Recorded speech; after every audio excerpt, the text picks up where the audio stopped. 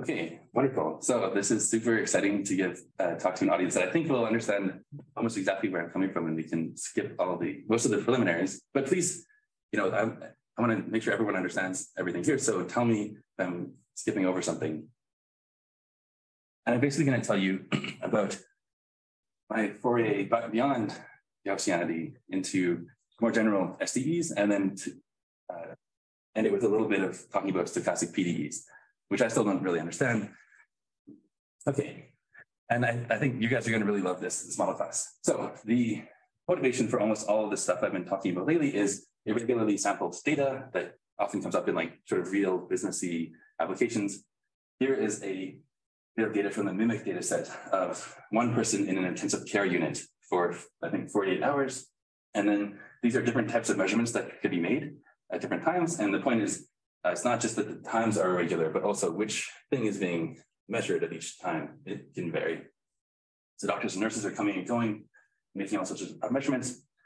And then this is data, real data from a application of latent SPDEs, or like maybe the first real one, which is the brightness of some black holes in the middle of galaxies far away, where this is over years. And the point is, they only get to take a measurement every few days, and it depends on what's going on with like the weather and which way the planets are facing or whatever. And so I really want to make sure we're handling this data natively. So we're sort of squeezing every ounce of information out of it. And so, of course, I think everyone here would say, well, that's why you need a latent variable model, a generative model, such that there's some latent variable that updates according to some, transition dynamics. And this being a generative model, if there happens to be any missing observations, we get to marginalize them out for free. Of course, then we have to do approximate inference. So the discrete time version of something I think very sensible, and I think you guys might agree, is something like deep Markov models by David Sontag. So just kind of making sure we're all on the same page notationally. And one thing that I always emphasize, which I think you guys would totally appreciate, is that this likelihood does not have to be Gaussian. It can be anything. It could be a language model. Like we can imagine having doctor's notes just at a particular instant in time and saying, oh, well, as long as my likelihood of text depends on my latent variable, there's actually no problem in having completely crazy likelihoods and all sorts of complicated discrete observations. Okay, so the first crack that we took at moving this kind of latent variable model to continuous time was latent ODEs, because I didn't understand anything about SPDEs back in 2017, 2018, where we said, okay, it's actually totally fine to put an ODE solver into your model and differentiate through it. Maybe that seems totally obvious now. It seemed like it wasn't completely obvious in 2018 to everybody. And so the first thing we might do is say, okay, at time 0, there's an unknown initial state of our patient or our business or whatever, and some dynamics F such that the state evolves instantaneously according to those deterministically given the state. And then at some different times, we might see some data. And if there's times where we don't see data, again, that marginalizes out for free. So no problem. So this is very key.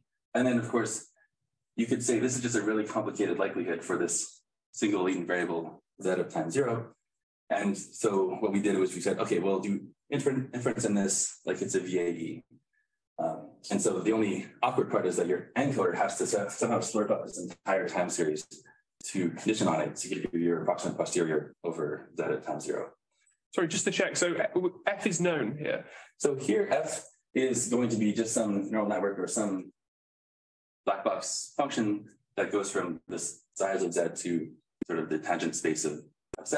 And it has some parameters data that will likely be learning jointly while we do our approximate inference. Yeah. So the idea is that we start with raw data, and this is maybe the latent state represents someone's health trajectory throughout their stay in a hospital or something. And we're going to learn the dynamics of human physiology while we also learn the likelihoods and how to do approximate inference. Any other questions so far?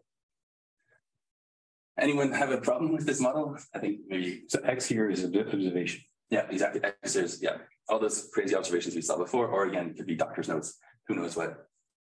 That's sort of a orthogonal component to this whole thing is having interesting likelihoods. That's we have gradients everywhere, so we can do whatever we want. Yes. Is this continuous time? Yes, this is the change now is we have continuous time, and the updates are sort of like infinitesimal. So you don't have any interventions at the moment or control parameters, but if, as long as they're fixed, it doesn't matter. Exactly. So you anticipated or that's the objection I was hoping you would make, which is that this is a really weird model because the patient's entire state for the rest of their life is determined by their initial state. So if they get hit by a car or something when they're 20, it has to be like foretold in their initial state. And also that would be like a huge instantaneous or almost instantaneous change. So we don't, if we have these deterministic dynamics, we have to cram all of the information about this patient into this initial state. So that's where, oh yeah. And so just to show you a proof of concepts to make sure it's clear that we can jointly learn everything. Here's a toy experiment where here are 3 different trajectories where we have noisy observations in 1 dimension of the latent state. So here the observations are 1-dimensional, X. The latent state is, I think, 4-dimensional in this example. And this is at the beginning of training. There's a terrible fit. There's no match to the data. Here are 3 of the latent dimensions. I guess, sorry, it was 3 dimensions. Here is this a 2-dimensional slice of that F function that maps from the current state to what is the dynamics. And this is samples from the prior. So if we sample Z0, and then this is showing the mean over observations. So nothing fits, but as we all know now, stochastic gradient descent on an elbow is this incredibly powerful thing that sort of just works with a little bit of fiddling. Right, and so maybe unsurprising to most of you that's fine. And so again, maximizing the standard variational elbow, we can learn the latent dynamics, which are kind of like cyclical. And the likelihood is very simple here. It's just the Gaussian. And the dynamics here lead to this kind of cyclical behavior. So this is a sort of a baby model, and it roughly works. And it has this major caveat that everything is deterministic. Any questions so far? Okay, great. And so, I mean, there are benefits to moving to continuous time and having generative models. And so on this mimic data set, we beat everyone else. I want to mention, like, for the sake of practicality, you should always start with just a recurrent neural network that also gets to observe the time since the last observation. This is sort of, in principle, also sorts up all the data in its native format. And it just isn't using Bayes rule to condition, so it has to learn more parameters, so it's more prone to overfitting. And it's not a generative model, so you can't answer as many queries with it. But like, I want to say this is probably almost always the first thing you should try if you're interested in prediction as a baseline. And there's like various flavors of, ways you can make the recurrent neural network continuous time, and it doesn't really matter very much. Okay, so, one thing I want to mention is that you can also condition on the fact that an observation was made at a certain time with a Poisson process likelihood. So you can have not just the probability of what the observation is, but the probability of an observation being made at a certain time. Normally we don't use Poisson process likelihoods because you have to solve an integral to sort of evaluate their normalizing constant, but we're solving one of these integrals through time anyways when we're evaluating our ODE state. So it's just one more dimension to pack onto this ODE, and we get Poisson process likelihoods for free. But in this example, it didn't help very much, maybe because it's just observations being made all the time. Okay, this is actually a slide that I think probably I can skip for this audience because you guys all agree that the hidden state of an RNN is not the same thing as a latent variable in a latent variable model or a posterior over latent variables, at least not in any sort of legible way. But I think any discerning consumer of machine learning techniques should ask, why not just use an RNN? And I'd say my basic argument for why we shouldn't use RNNs is that they don't have to use Bayes rule to update their beliefs. They have to learn both the likelihood of observations and how to update their beliefs from data from scratch. And then this makes them more prone to overfit. but crucially, it also makes them less or like more robust to model misspecification. So this is actually like a huge advantage to RNNs. So you don't really have to think very much about the likelihood over the prior, as long as you have enough data. So I'm trying to like not drink my own Kool-Aid, right? So this is. Could you explain the very first point again? Yes. So when I run a neural network or a recurrent neural network on some data, it's like conditioning on every observation and updating this fixed size vector.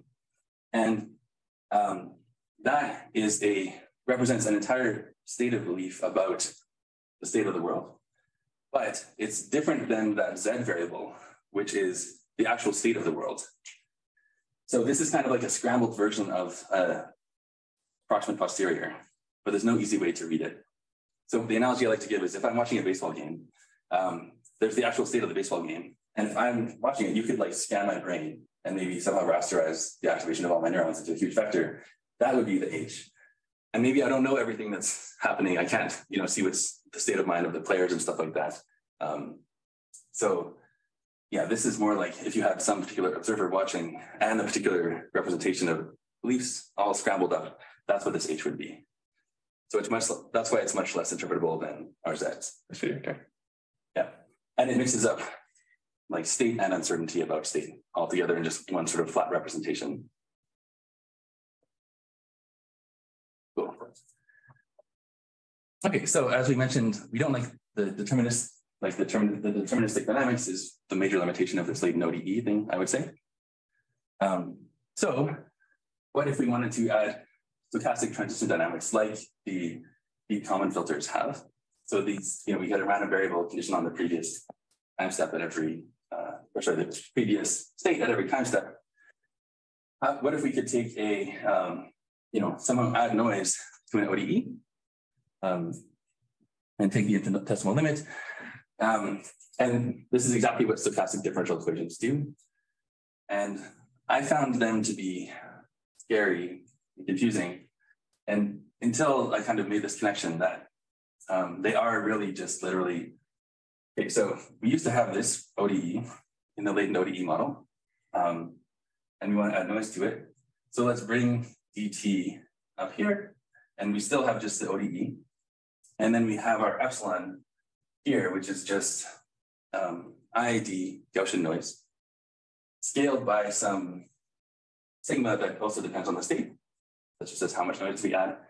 And then the only scary part is just that we can't just write a little epsilon independently for each time step, because as we take the infinitesimal limit, we need the noise to sort of stay independent, and it's not really clear how to do that. So the little bit of bookkeeping that we need is to say, let's take Brownian motion, which is an integrated white noise, and then take differences in time between those. And that's a recipe for giving me white noise at any time scale.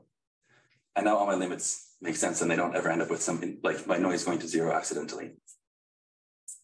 Okay, and so this, just like the Gaussian process, defines a distribution over functions, but in a way that I don't have access to the joint probability. So that's our first major loss compared to GPs, is we've lost our closed form likelihoods over functions. But yeah, once I specify my initial starting point, that can be deterministic without loss of generality, like my state at time zero. Once I specify my drift and my diffusion, I now have specified a joint distribution over function values everywhere. And just to make this a little more concrete, the drift function here is shown by these little gray arrows. And so at every point we say, okay, where do we want to send the function? And then at every time step, we're adding a little bit of noise. And so these purple lines are some trajectories drawn from a particular SPDE with this drift function. And it actually has fixed noise here. So one thing you might worry about of this formulation is, if I have fixed noise, does that mean that I'm somehow limited in my marginals being like spread out? And that's not the case. So I can, even if I have fixed noise, I can sort of steer my drift to sort of squish the mass as tightly as I want. So I can have arbitrarily tight marginals, even having a fixed amount of diffusion. Okay. And so maybe it was not clear, like there was a few papers that came out around 2018, 2019 that just kind of like stuck noise into an ODE somewhere in a way that didn't make sense. And infinitesimally, this is the standard formulation of SPDEs from the 50s. I'm not trying to like crappily reinvent any of that. It turns out those formulations are really good. Maybe this is a little bit overkill to say like, what are SPDEs good for? But they're good for when there's many small unobserved interactions or interventions. If we know what the interventions are, we can just add them to the ODE formulation, and we don't really need to do anything special. We just like update the state if we know every time that they were hit by a car or given an injection. By intervention, you mean like you're just conditioning on something on an observation, or is it on the latent? Is there more to it than that? If we had an observation that we knew changed the state instantaneously, that would be something we could add to the ODE framework, as long as there were sort of like finitely many of them and we observed all of them. If we try to add more and more of them, and we imagine they're smaller and smaller, then we could still just integrate out some finitely many unknown finitely many interventions in an ODE setting, but it would be pretty annoying. So I'm making the argument that let's do what people normally do, which is just take the limits to infinitely many, infinitely small interventions. And that's like a pretty good approximation, even if you think there are only finitely many, finitely large interventions. One thing I'm going to talk about at the very end of this talk is that I'm now working on generalizing this to having jumps as well. And there's actually no technical reason why you can't. Well, the gradients are a little bit annoying when you do that, but what do you mean by jumps? Like instantaneous jumps. So the idea is that this form of SPDE has always continuous paths. Okay. Yeah. But like sometimes lots of finance people say, well, let's also allow there to be this extra part, like this Levy process that can jump instantaneously. Anyway, and maybe this isn't a big complaint to you guys, but some people say, well, why are you restricting yourselves to Gaussian noise? Like I thought the whole thing is we're sticking a million powders into everything and being fully like learned.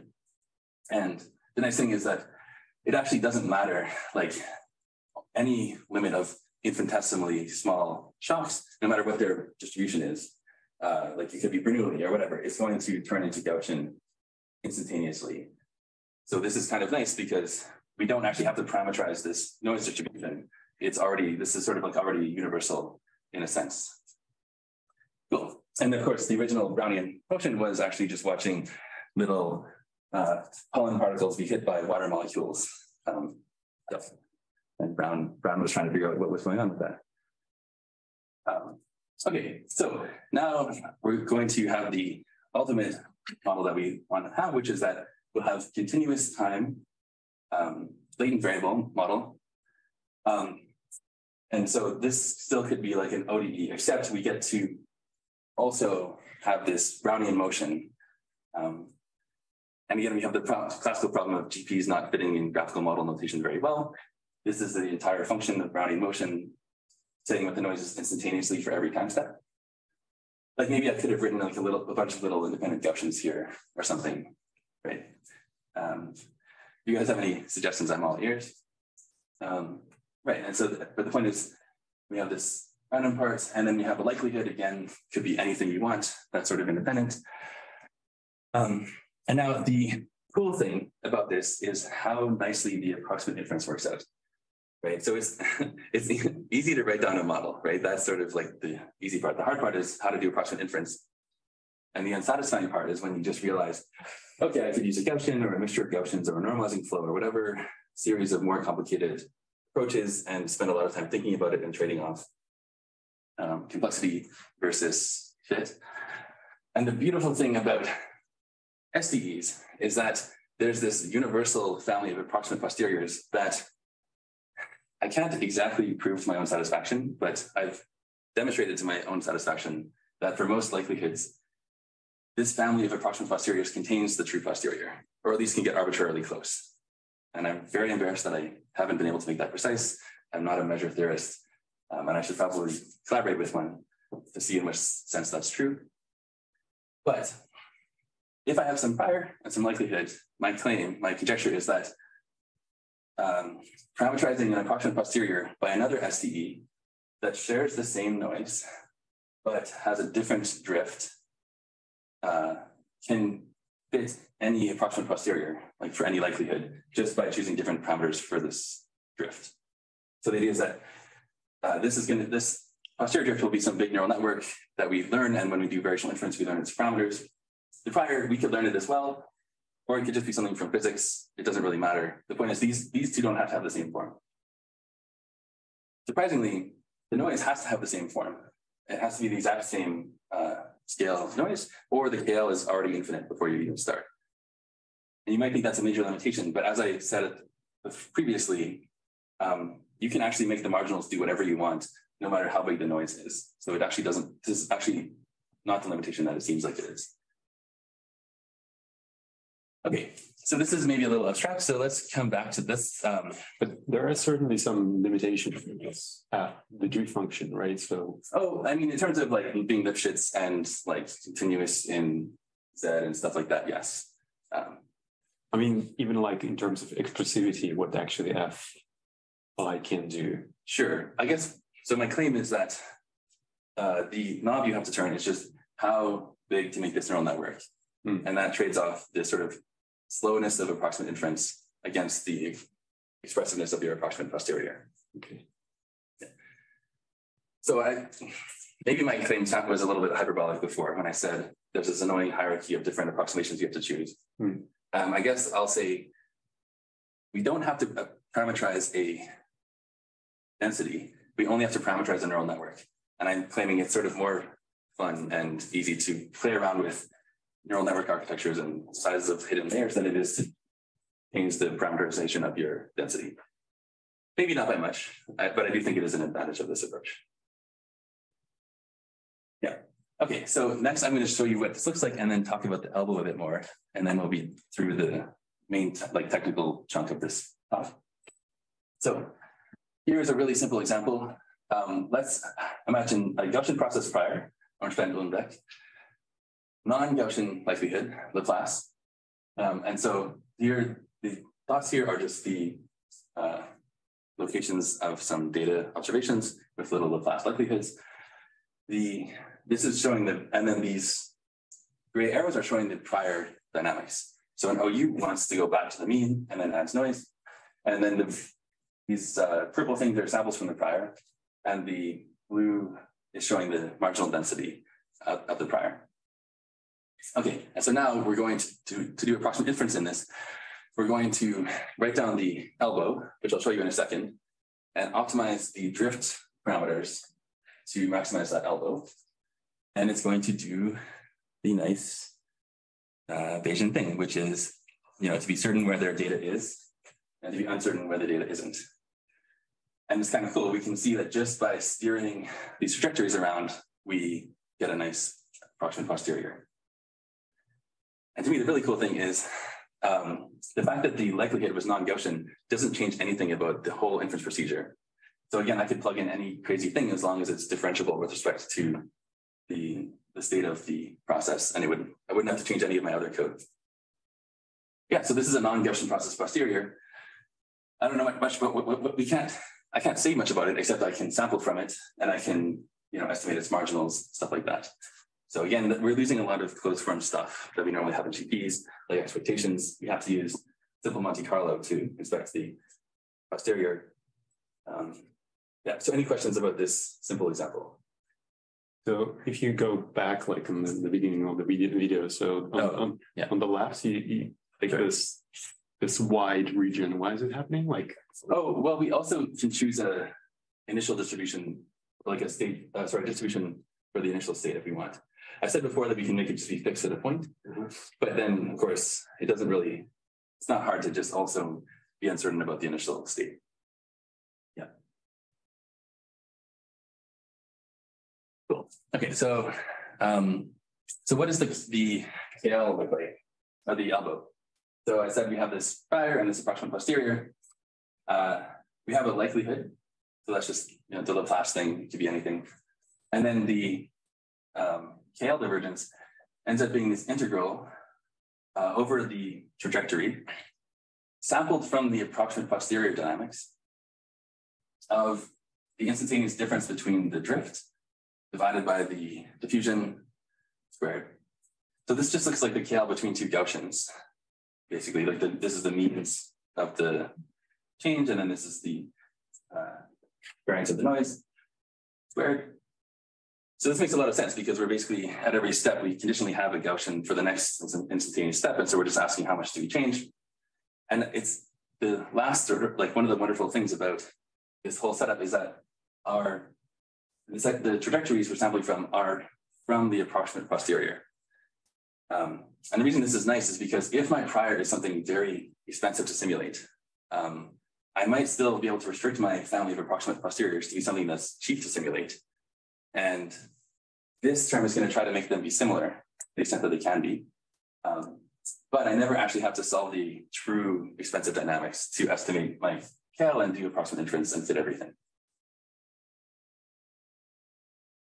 And the thing is that like this integral might seem annoying, but I'm already having to integrate the state forward in time. So again, adding this little KL accumulator is just another one extra real valued state that I have to add to my SPDE integrator. Cool. Any questions so far? And then, yeah, so here's just like a concrete example that a student made a few weeks ago, which is, again, here's some data that I've observed. And then the orange is the prior marginals and the blue is the posterior marginals.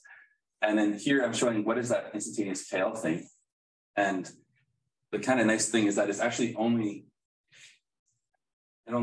there is only much instantaneous KL right around the data.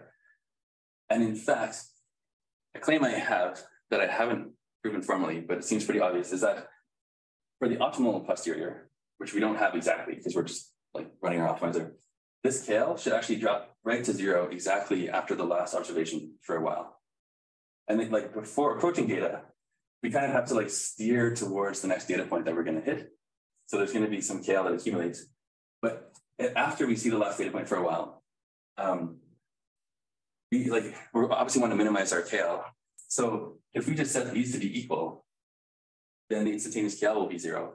And we'll just drift back to the prior marginal mixing as the optimal posterior would. But this is really cool because like when we actually were running these experiments, we were like training this part of the dynamics too, because we didn't realize this. But now that we thought about it a little bit more, everything after the last data point, we know it should just be exactly the prior dynamics. That's kind of cool. I mean, GPs obviously have this property too, that away from the data, you don't have to think about anything. So here it's, again, a little bit weaker version of the same property that when there's data around within mixing distance coming up, you don't have exact 0 KL, but afterwards you can kind of forget everything you saw. Cool. And so like this is like in 2020, we fit a 10,000 dimensional or 10,000 parameter SPDE, which of course is like complete like table stakes, like babies first machine learning. But in the SPDE world, this was like a bananas giant model, and everyone was just using forward mode differentiation, and they were fitting like 4 parameters or like 10. It was like, I mean, of course, people would discretize time and then fit their giant deep Common filters with like 1 million parameters. But this was like, it really hadn't been done in the SPDE labs, surprisingly. Okay, so that's the main technical chunk of this talk. Like any questions about latent or SPDEs as a model class so far? I have one potentially very stupid. Can you go back a couple of slides? Yeah. So you're talking, you're talking post the data. Mm-hmm. You can just let the posterior F just be equal to the prior F. Yeah. So the reason why we're not having overfitting in these sort of scenarios is because it's all done with the elbow and we've got a Bayesian thing. But it feels like, I don't know, if things are too overly flexible, these functions. Yeah, I mean, I guess I would say we can definitely overfit the prior to the data, but just like normal variational inference, the more flexible you are and the better your optimization is, the tighter your elbow will be. And that's sort of only a good thing if you believe your model. But these Fs could be anything, right? These are just neural networks or... Exactly. Okay. I think I'm still thinking in GP world a little bit. So yeah, so these could be like disjoint, like the function itself can jump around and... Yeah, and it can depend on time, or like it should depend on time as well. Okay. But surely it's really difficult to learn, or is that kind of the point? Well, I don't, that's not the point. I'm sad that it's like this whole thing is slow. And if we want to do it, so here I'm just doing sort of normal variational inference where I run from left to right with a certain phi and then the gradients and just optimize phi. But where things get really hairy is when you want to do variational autoencoder, where you slurp up all the data and then have a hypernetwork that outputs a phi for that particular trajectory. And so this is just annoying because now I have an RNN that has to like slurp up the data and not forget anything too far back and bottleneck that somehow and have a hypernetwork that outputs the parameters of another network. So basically the encoder story is a big mess. And like, that's sort of just an engineering challenge that I don't have any great answers for. But like, there's like people writing papers about it now. I think it's one of these things will just get better with time. Can you go back a couple more slides as well? Sorry, I don't really know much about SPDEs. I had to slow down. Yeah, exactly. Asking stupid questions, but Please. so the prior is over the process. So there's no sort of prior over the actual function you're learning, like the F itself. Well, I mean, it kind of is part. Yeah, exactly. So I'm doing sort of point estimates for the F here. We could, of course, wrap another layer of Bayesianness. That's what I was going to ask, and I guess that's kind of linked to this overfitting thing. But if you thought those dynamics were kind of smooth, is that even the case that a smooth F corresponds in any way to kind of smoother dynamics, or not necessarily? No, because all of the trajectories are well, at least if you have a non-zero sigma, all the trajectories are non-differentiable everywhere. Yeah. You can like have states that depend on each other and have zero sigma, and then you sort of have ODEs that are conditioned on SDEs. So you can have arbitrarily smooth function draws. Like the family of GPs, okay, not all GPs can be expressed this way, but basically everything that we normally do that has like smooth things like, let's say Materian kernel or whatever, can be written in some hairy state space representation. Yeah. One thing I'll say is like, if you think of GP, the kernel hyperparameters, that's these. So if we just have point estimates for the data, we're being as Bayesian as when we make point estimates of our kernel hyperparameters. cool? Yeah, thanks. Oh, thank you for asking. Yeah. All right. So that was a lot of math. Now let's just talk a bit more about sort of fun stuff. So I actually didn't write any application papers about this stuff myself. We just sort of put it out there with some PyTorch software. And then some people at the Flatiron Institute in Stanford applied it to, these sort of brightness trajectories of black holes. And they have some idea, some prior physics model of what's going on with these black holes, where there's some latent variables, like what is the size of the black hole and stuff, that don't change with time, but then they need to integrate over the trajectories conditioned on these sort of global latent variables. And so they are at the stage of like doing simulated data versions of these where they have to, like that's the problem with science, right? Is like you don't know what the answer should be. So basically all the work is in the sanity checking and simulation ahead of time. But the point is that like when they know what the true parameter values are, then their posteriors are pretty much centered around the true values, which is roughly what you want.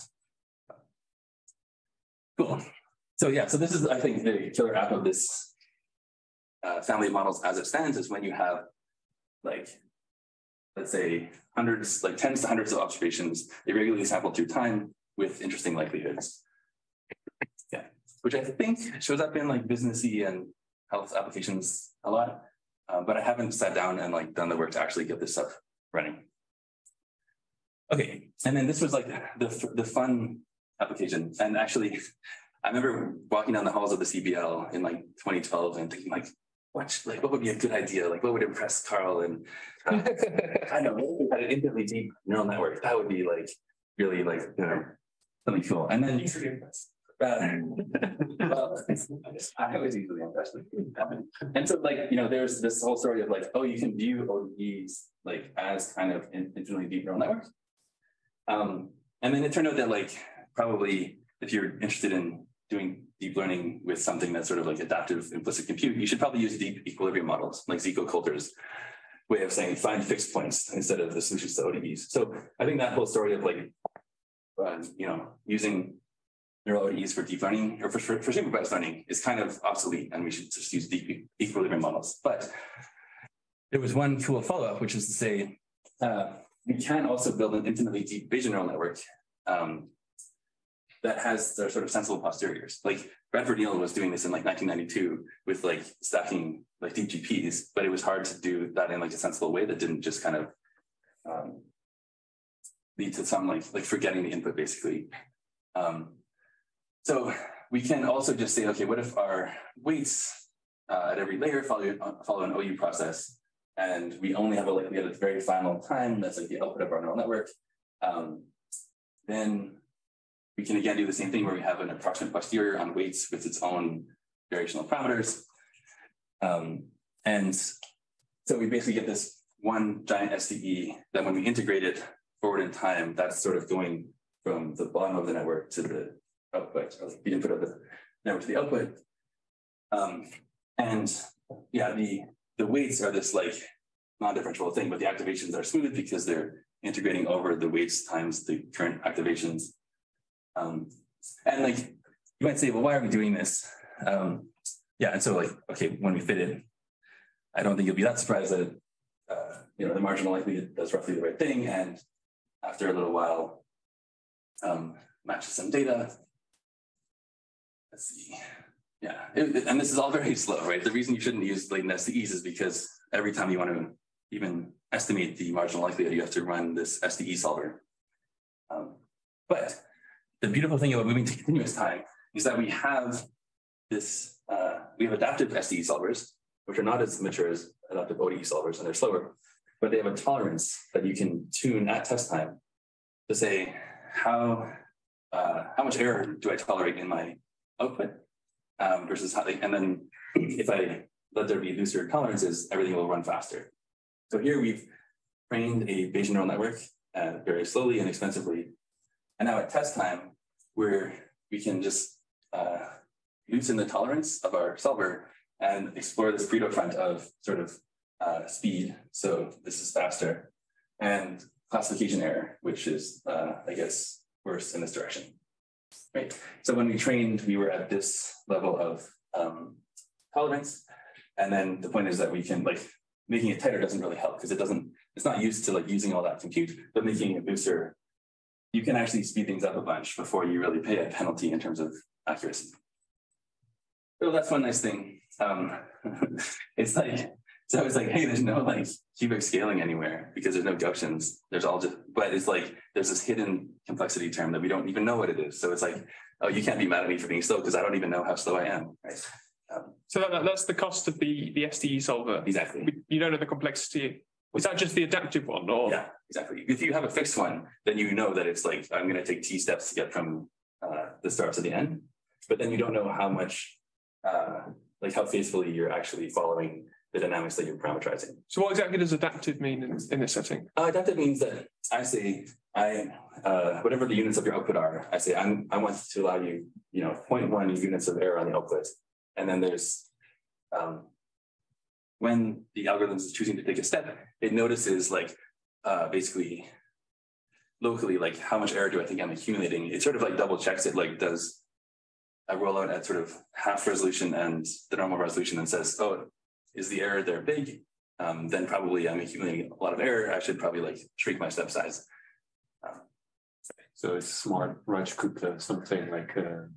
Yeah, exactly. Although I would say like the state of adaptive SDE solvers is like Stone Ages compared to the state of adaptive ODE solvers. So this is a more like, hey, SDE solver guys, you should make better SDE solvers because now here's a reason why something that can take advantage of them.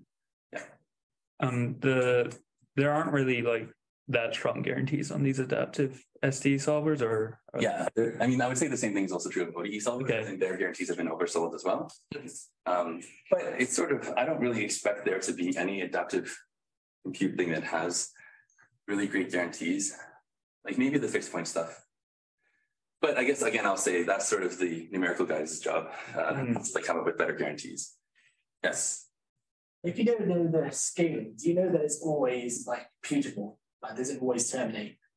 Oh, that's a great question. Yeah, could we encode the decision problem in an SDE? I think you probably could. I think it might not be Lipschitz. Yeah, so that's a great point. And I guess I'll say things do just get I think, arbitrarily expensive to compute as your approximate posterior gets richer. But one of the things I'm going to come back to is that we can also encourage the posterior dynamics to be easy to solve. So I'll talk about that in a bit. Okay, so why do I like this model class beyond what I just said? So to answer your objection there, which is, in principle, I don't know how to do this yet. We can tune the dynamics to be easy to solve. And we've done this in ODEs.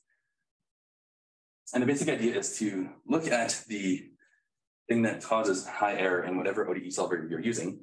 So for instance, in a Runge-Kutta solver, the magnitude, so if I have a kth order, like let's say a fourth order Runge-Kutta solver, the fifth total derivative is the thing that's going to be really causing you to accumulate error. So at training time, we can just compute what that is exactly, sum it over our whole trajectory and say, okay, now adjust the parameters to make that smaller, right? So we just add a regularization term that says have small fifth order derivatives and higher. And so here's an example of training a neural ODE for supervised learning, where here's the input, there's some desired outputs that we have to match. And with unregularized training, we end up with all these like sort of unnecessary curves going from our input to our output. And the red here is showing regions of high fifth order derivatives, like high curvature, basically.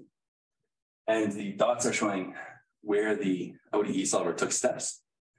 And the point is that when there's lots of curves, we have lots of steps. And when things are straighter, we have bigger space between the steps. So now we turn on this regularizer and train a little bit more, and everything just smooths out and all the red bits go away and the number of steps reduces. So this makes things even slower at training time, but it means that at test time, we are sort of like really only using the compute we need in a sense. For supervised learning, it's like pretty hard to get this to be actually faster than just like choosing a fixed depth or whatever by hyperparameters. But in principle, you can imagine for some parts of the space needing a lot of solve, and for some other parts of the space, everything being very smooth. So we might be able to be fast on the simple instances and slow on the expensive instances, in principle. So it's possible that you could learn. So this is all about the Zs, right? The idea is the Zs are on a smooth path. Yeah, and the latent space. And the paths of the Zs are determined by the F. Yeah, okay. Yeah. So these statistics are deterministic functions of the F. So you're forcing yourself to learn a smooth mapping where you could learn a not smooth one because you've got maybe a lot of parameterization in the Zs. Exactly. That's easier to learn, but then, well, kind of easier to pin down, but then harder to actually do the inference on. Exactly. Kind of a weird concept, maybe. Yeah, yeah. And so I think there's an analogous set of regularizers for SPDEs that I haven't really thought too hard about yet. And again, it depends on what the solver strategy is. Like they might have different strategies that are sensitive to different forms of complexity. Right. So anyway, that's in principle, we can at test time make them easy to solve. And again, that's especially important for the latent SPDE formulation because we only have to draw trajectories from the approximate posterior. We can force it to be easy to, or we can encourage it to be easy to integrate. It feels a bit weird, like because we're in a Bayesian sort of setting, and then you're adding this regularization in, kind of weird. Maybe it's more natural than the way you presented it there, but to me it seems like you're kind of adding that in. Could you not kind of encode in your prior somehow about the dynamics? Well, I say the prior is like sacred in the sense of like it could be coming from physics or something, and the approximate posterior is just whatever engineering crazy crap we need to make things work, to make the elbow tight basically, and to make it practical. Those are the two things we need from the elbow. So I would say it's sort of sacrilegious to mess with the prior, just to make things fast and good fits. Okay. So I was thinking about the Zs as like the true underlying sort of, and that's not the right way to think about them then. Well, no, I would say that like the prior does talk about Zs. And so the problem is that we need to come up with this other thing, the approximate posterior, that's going to let us answer queries about joint distributions over Zs conditioned on data. And so in a sense, there's nothing sacred about the approximate posterior. It's just whatever we could get to run on our computers. Okay. Cool. But we should always like, the point is if we make our approximate posterior bigger and we have bigger computers, we won't, if we have bigger computers, we won't need this regularization as much. But if you have a small computer, you'll need a lot of it. But there's no way around that, basically. That's my claim. Cool. Thanks. Yeah. Cool. So if anyone wants to chat with me about like adaptive SPDE solvers and what would be a good analog in the SPDE setting, I would love to chat about that. Oh, and again, here's this nice reader front showing that like you can really play around with the solver, or sorry, the amount of regularization a lot before you pay a big price. And in this setting, it actually helps a little bit to turn up the regularization. I actually forget if this is test or train loss though. So, okay. Oh yeah, and like here's an example of what you're maybe worried about is maybe it completely changes the answer to turn on this regularization. So to try to give a feeling for that, here is a latent ODE dynamics that we learn unregularized, and then we turn on the regularization. And I had a quantification for how much we lost there. It was something like 80%. It was something like 4 times faster, and like we lost like 20% accuracy. Something along this magnitude is like you wouldn't want to lose that accuracy, but it also give you a huge amount of speed up. And the dynamics kind of still point in roughly the same direction, even after we turn on the regularization. In this one, for example. Cool. Okay, and now this is where everything really merges together, which is that it turns out that there's a way to adjust gradient estimators for the elbow, such that if you get close to as you get closer to the true posterior, the variance in your gradients goes to 0. And so here's an example in one dimension from a NIPS paper that I was on in 2017 of just doing variational inference on a mixture of Gaussians. And this is like the standard, if you just do backprop through the elbow, you just kind of wiggle around the optimum, just like SPDE normally does, right? If you don't decay the learning rate or have like an overparameterized model. But there's a term, it's like sort of like a score function term that has expectation 0, so you can remove it. And like David Bly has been talking about this for years. Like it's not like we invented this trick, we just kind of like actually wrote a paper about it. It's like too trivial for David Bly to write a paper about it. But yeah, as we get closer to the true posterior, we call it sticking the landing, because you just like get to the true posterior and you're like, shoot, your gradients go to 0 for the posterior parameters, which is like, I think, really satisfying. So we did a little extension of that to the SPDE setting, where it's just like a hierarchy of random variables. And again, there's like a term that you can remove. And so, first of all, here on the left, I'm going to show us, here's fitting a nice multimodal posterior. We have like Cauchy likelihood on these 2 data points. So the actual true posterior is bimodal. And there's no, again, even though everything's locally Gaussian, because we're not using linear dynamics functions like in a GP, we can have bimodal non-Gaussian approximate posteriors. And if I just take like 2 slices here and show the joint, it's like there's the 2 modes, right?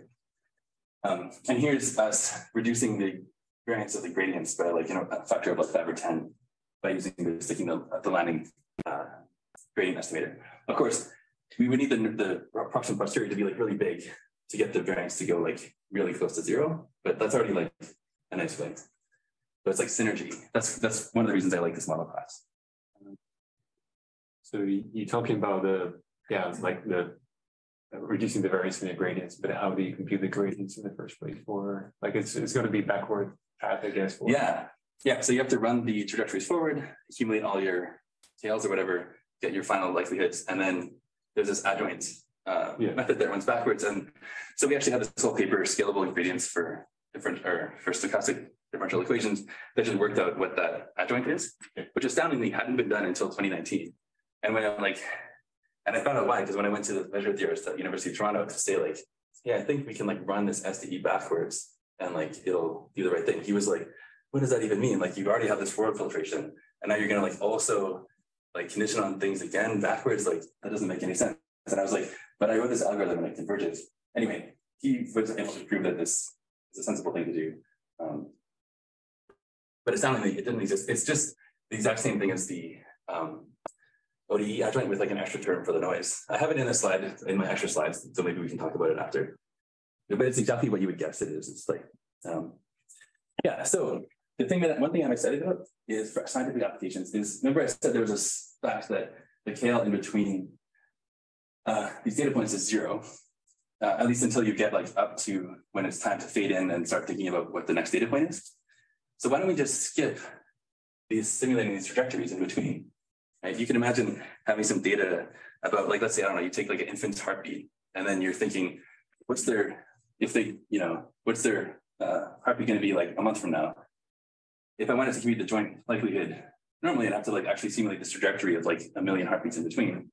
But if I know the stationary distribution a month from now, I can just skip this, because for the KL, I know it's 0, and just like try to somehow estimate how long it'll take me to like unmix, and then sample from the conditional here and just start again.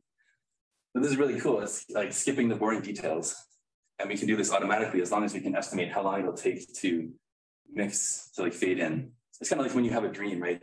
You like dream the important part, and then like it can be like a day later in your dream, and you somehow come up with like coherent details. And again, there has to be like sort of like fade in process there. So that's something that you can totally do. That is like, I think, much nicer than the ODE framework or any of these, well, most parameterizations. And you might say, okay, but you just said you're going to have some crazy crap for the prior dynamics. It could be like a neural network, or sorry, the approximate posterior dynamics. How do we know that it even has a stationary distribution? So, oh yeah, I already made that point. So there's this great paper from Emily Fox that I didn't appreciate back in 2013 that gives the complete recipe for any SDE that has a stationary distribution. Has this form where some of these matrices are like skew symmetric, and some of them are, I forget what they are. Q is skew symmetric, and D's. Yeah, Q is skew symmetric. Wow, you're a physicist, I guess. Okay, well, anyway, and then this H thing, that's this. It's kind of just like long-term dynamics with spin. Is basically what we can parameterize that has a stationary distribution, and that stationary distribution is given by this like NRT function H. So as long as we make our approximate posterior have this form, we know the stationary distribution, and we can restrict it to be something we know how to sample from, or do whatever we want. And if we want, of course, that's boring, because now I have this like Markov process, and I have to sort of, I might as well just like cut up my data if I'm going to forget what the old data was. But I can also do this in like a two-tier system where I have my slow variables, which is like, I don't know, the overall like growth of the kid or something, the size of his heart. And then this is like this fast variables, which is like, you know, changing every time his heart beats. And this, there's like a nice correspondence between the DAGs and then the SDEs that correspond to those DAGs. And so the point is I can have multiple scales, have my slow variables that I do actually have to simulate the whole thing.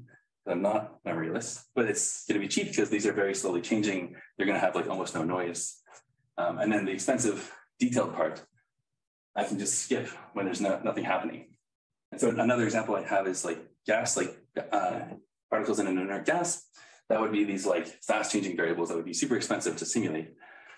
But if I add auxiliary variables to my posterior, that's like temperature and pressure, just like imaginary things, then condition on those, I know what the stationary distribution is. So I can simulate the gas cooling down by just watching the like temperature go down. And then when it's time to make predictions about like, I don't know, mean free path or whatever, I can just like fade back in.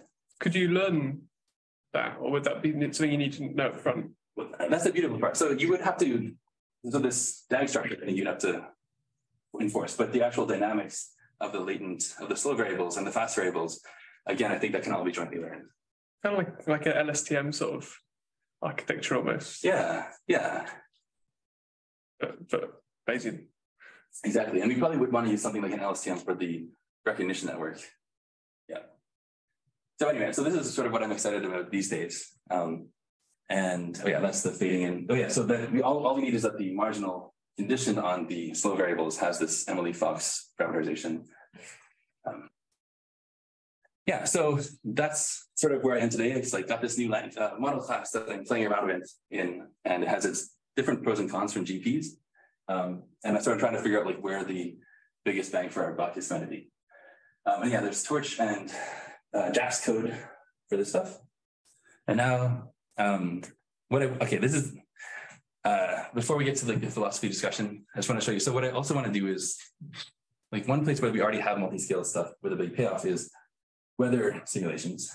And so we sort of know that you can get a speed up without losing important information by multi-scale approaches here. And I'm saying, okay, I think we can do this all as one giant joint variational SPDE, where all the heuristics that whether simulators build by hand could in principle just fall out automatically by saying, here's your level of the hierarchy, make it fast and a good approximation to the true weather prior, go, maybe. Oh yeah, and then this is something that I think is going to be really fun, and I'm also going to tease the CBL with. So one of the reasons I think people didn't do the adjoint method for SDEs was because we have so much noise in the forward pass that we have to store for the reverse pass if we want to integrate backwards in time. We have to, in fact, if we're using adaptive solvers, we don't even know where we're going to evaluate this Brownian motion along the forward pass. So we have to somehow either store every evaluation we make, or what if we could sample an entire Brownian motion in one go? So there was this thing called the Brownian tree that said, oh yeah, we can have a Brownian bridge that like subdivides things. And then sort of me knowing about random seeds said, oh, you can actually specify an entire Brownian tree by just knowing the seed at the root. And the idea is that we sample the beginning point and the end point of our Brownian motion, then we have a Brownian bridge.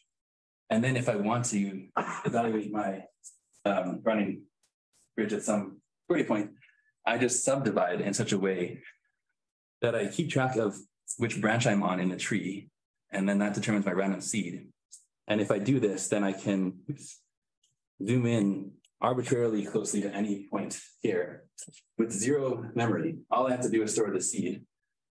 And I have to pay the sort of like log of 1 over epsilon time cost to zoom in. But if I have like floating point numbers, this is like 64 at most or something, right? So we can sample entire Brownian motions exactly with constant memory. So that means we don't have to store this for the reverse pass. So that's like something that doesn't matter that much because it's not that expensive to store the Brownian tree. But it does mean that it's just trivial to write your adaptive solvers because one of the big problems with SDEs is if I take adaptive SDE solvers is if I take a step, I have to sample noise. And if I reject that step, I have to still condition on that noise. And people also sample weird integrals of like Levy areas and stuff. And so the point is you're never allowed to look at your Brownian motion sample without memorizing what you saw. So it adds so much complexity to the code. Here, there's just this stateless function that you can query anywhere, and it's all sort of predetermined by the random seed.